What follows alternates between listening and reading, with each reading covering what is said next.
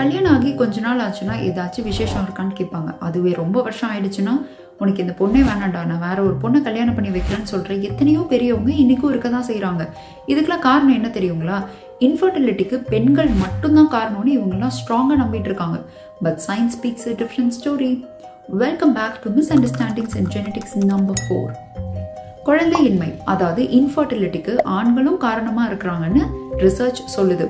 அதுலேயும் குறிப்பாக 10 to 15% of male இன்ஃபர்டிலிட்டிக்கு gene mutations காரணமாக இருக்கு.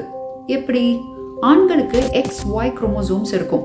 அதுல Y குரோமோசோம்ல AZF அப்படின்ற ரீஜன்ல சில ஜெனடிக் இன்ஃபர்மேஷன் டெலீட் ஆகிறதுனால it good either lead to oligospermia called low sperm count or azoospermia called no sperms at all.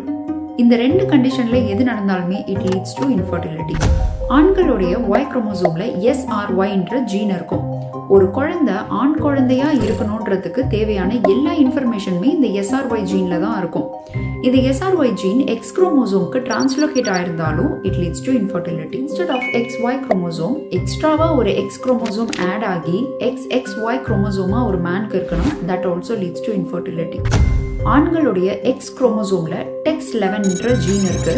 அந்த ஜீன்ல சில mutations ஏற்பட்டதுனாலும் it leads to infertility.